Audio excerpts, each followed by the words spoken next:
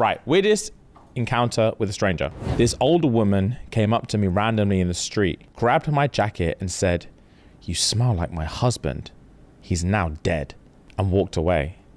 I spent the rest of the day fearing for my life. She's been lonely. She smelled something she ain't smelled in a minute. You smell like my husband, he's Where's dead. that coming from? I need to smell it again. Bro, when I was younger, there was a girl I used to date.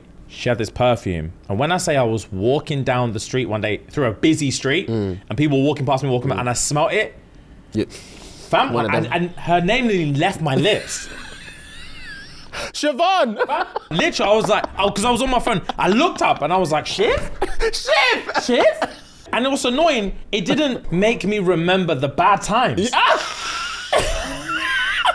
I only remembered the good shit.